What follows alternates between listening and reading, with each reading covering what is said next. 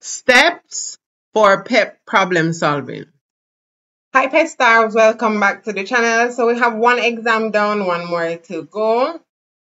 And in this video, we're going to be looking at the steps involved in the problem solving process and how to approach a particular word problem with using problem solving strategies. So you don't want to miss that.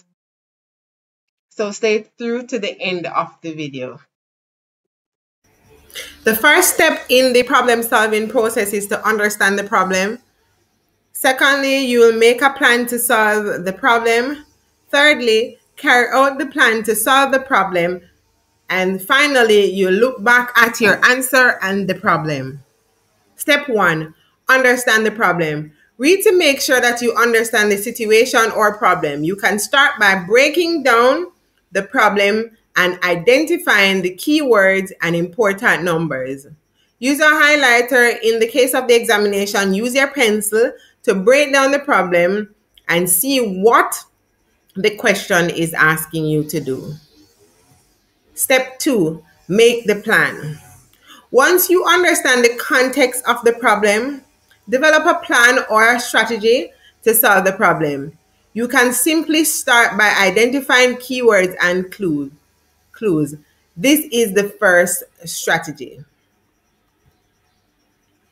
Here are some other problem-solving strategies such as acting it out or using tokens, draw a picture, find a pattern, guess and check, make a chart or a table, use a number line, write a number sentence or equation, work backwards, or simplify the problem. Either of these can work depending on your particular problem. And if you see that one of these plans are not working, then you can combine one or more plans to solve the problem. You should always have a plan B just in case the plan that you made is not working. Step 3, carry out the plan. Once you develop the plan, you can implement it and solve the problem by carrying out the operation to arrive at the answer you are seeking. Here is where you use your backup plan. And the fourth step is to look back over. It is important to write your solution after you solve the problem. This shows that you have a complete understanding of what you have done. Then you can explain the steps you took to get to your final answer. Review your answer's appropriateness. Does it make sense in the given situation? Reflection is important for checking if the problem was understood. Let's look at a problem. Mr. Jones has a total of 25 chickens and cows on his farm. How many of each does he have if altogether there are 76 feet? The first step we're going to do is to understand the problem. So we're giving the problem that there are 25 chickens and cows. Altogether there are 76 feet. Chickens have 2 feet and cows have 4 feet. We're trying to determine how many cows and how many chickens Mr. Jones has on his farm. Now we're going to make the plan to solve the problem.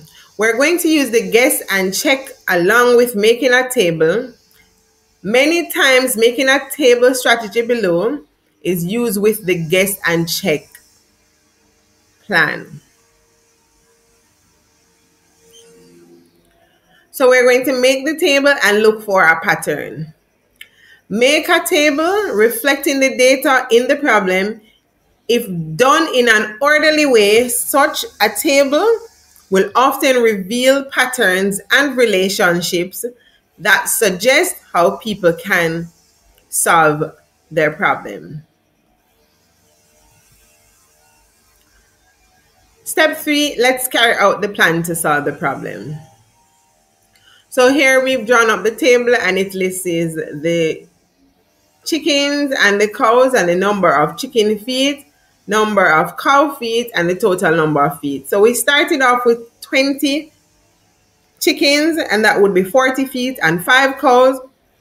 that would give us a total of 25 animals, and the cows will have 20 feet, and that's a total of 60 feet. So we're on the right track, but that's not quite the answer. Let's try another guess. So we're trying 21 chickens and 5 cows. And in total, we'll get 58 feet. Notice that we're going in the wrong direction. The total number of feet is decreasing. What do you think we need to do from here? Think about it really long and hard. You thought correct. Now let's try again. Now we're going to try 19 chickens and 6 cows, and the total of feet are 62. That's better. The total number of feet are increasing. And now let's try 15 chickens and 10 cows. That will give us a total of 70 feet. And if we try 12 chickens and 13 cows, that will give us a total of 76 feet. That is it. Now let's look at the final step in our problem solving process which is looking back. We're going to check our answer, and we're checking the 12 plus the 13 number of animals, which will give us 25 head, and then we're now checking the feet, which is 24 plus 52 feet, which is 76 feet. We have found the solution to this problem. I could use this strategy when there are a limited number of possible answers and when 2 items are the same but they have one characteristic which is different. So there you have it, students. That's all you need to know about the steps in your problem solving process. Remember to follow each of the steps when you're solving your problem on your mathematics performance task. Thank you for watching. Thank you for watching the video. And remember to like, share, and subscribe, and all the best in your examinations tomorrow.